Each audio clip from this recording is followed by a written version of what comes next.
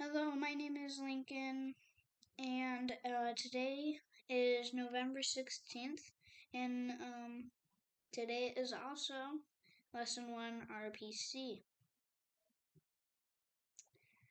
In my science class today, we studied insects.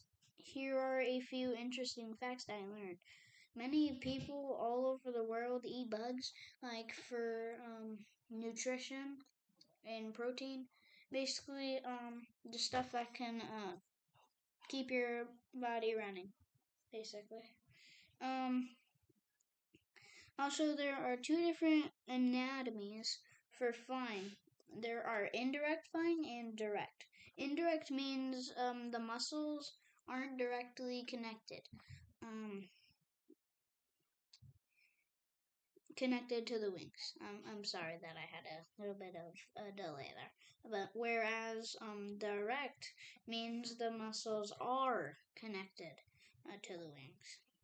In history today, um, we learned about some history of inventions. Here are a few neat facts from that class, and they were: John Gorey got the first patent for the ice making machine in 1851. He invented the machine to help his yellow fever patients. And electricity was invented in 1873. And yeah, I'm actually surprised about that. I thought it was invented much later.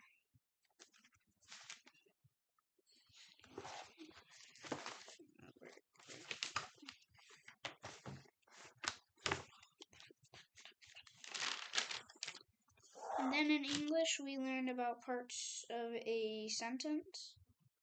Oh, yeah. Okay. Sorry. And then in English, we learned about parts of a sentence focusing on complete thoughts. An example of a fragment or incomplete thought would be, the girl ran. To make it a complete thought, you may say, the girl ran for her life. I know that seems pretty dark, but still, it's a complete sentence. The length of the phrases has nothing to do with whether it is a complete thought or not. And finally, in math, we are reviewing fractions. And today we reviewed how to add halves all the way up to sixths. For example, if you have 6 apples and you want halves, you multiply the number of apples by 2, which would give you 12 halves. Lastly, I read the first chapter in Tom Swift and His Motorcycle. My mom had me write a summary for that chapter. I also completed my English worksheet and all extra assignments in each course. So yeah, that's all I have to say for the video. I will see you tomorrow. And have a great day. Today is lesson 1 on RPC, November 16th, 2022.